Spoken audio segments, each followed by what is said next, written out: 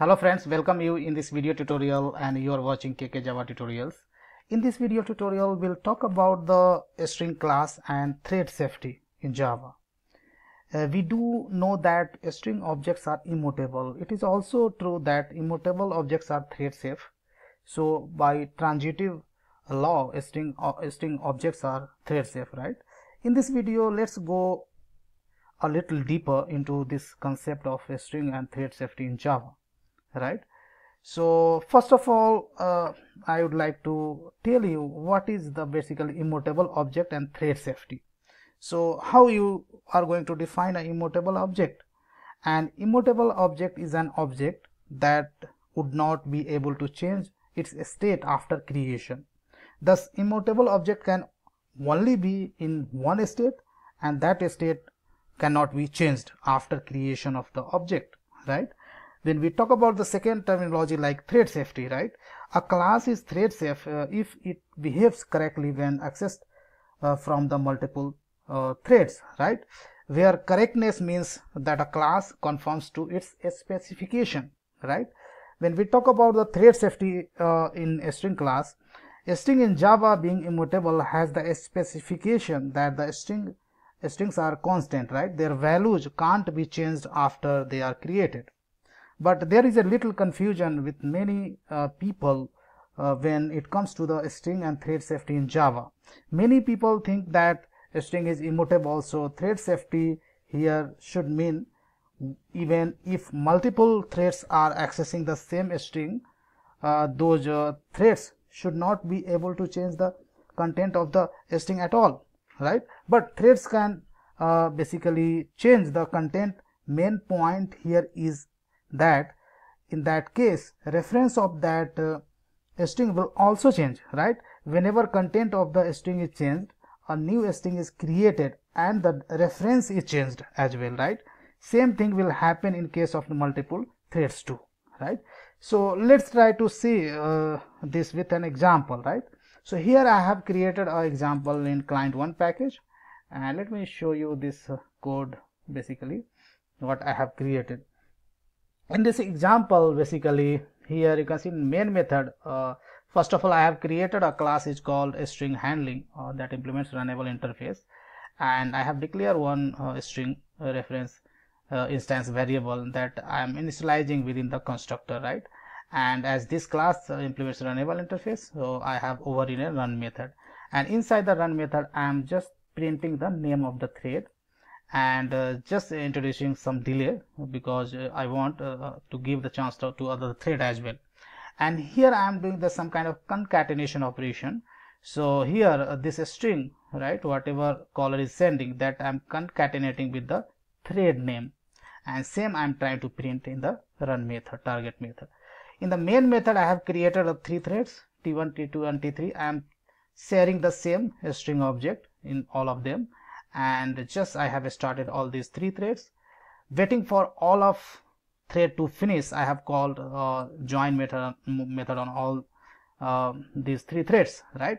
And so that this will JVM will try to finish work by all the 3 threads, and finally we are printing values of original string which is going to share between these 3 threads finally in the main method, and see what value we are getting over here, right? So here basically if you look into in this example, 3 threads are created and all of them share the same string object. In each of these threads, thread name is appended to the string, and then that string is printed. Here also we have called the join method used here to wait for all of the threads to finish, and then the string object is printing again in the main method, right? So let's try to run this application and see what output we are getting over here, right? So here I'm gonna run this application and see what output. So here is the output, right? So here you should note that every thread changes the content of the string, but in the process where str, right, when I talk about the str means I'm talking about the string, this str refers to is also changed, right? So effectively each of the thread get their own string object, right? Once all the threads finish, str is printed in the main method again, and it can be seen that original string is printed, meaning original reference with the original content remain as it is, right? So here original string is getting printed as it is, means no other threads has changed its value, right? And every thread, here you can see every thread has its own copy. So when you call the start method, and when any threads gets chance to get chance to run this run method, then every thread is printing the thread name, so that's getting printed. And now every thread will have its own copy of this string, right? So here you can see first this is getting printed by thread 1, ABC thread 1, then thread 2, right, ABC thread 2, and thread 0, ABC thread 0, right? So here we haven't given the thread name, so JVM basically gives the thread name something like this: thread 0, thread 1, and thread 2, something like that. But every thread is having the own copy, right? Original copy is still not modified, and that's the way basically we can say that a string is thread safe in multi-threaded environment as well, right? Now same example I have created in this different package. So with the same class name, everything is same as it is, except this instead of a string buffer, string reference, we have taken the string buffer class, right? And rest of the code would be as it is, right? And same here, we have created the string buffer and initialized with the ABC, and same string buffer I have shared among all these three threads.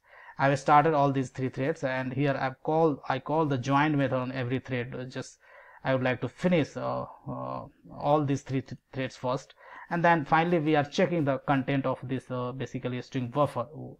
And let's see what basically output we get from this example, right? So if I run this example, right, now here all these three threads getting entered into the run method. So first I got the thread 0, first thread 0 is entered into the run method, then thread 2, and then thread 1. And here you can see content of every thread is same, right? Here you can see content of every thread is, sorry. So here if you look into the basically now first time when thread went into this run method and saying that after performing the append operation, saying that ABC thread 2 ABC thread 2 and thread 1, that's the value. Now in same value, when thread 2 gets a chance, then in same up to here you have a same value, and you are getting values as thread 0 is getting concatenated, right? And then again saying that now next output ABC thread 2 and thread 1, and thread 0 name of the thread 0 is getting concatenated.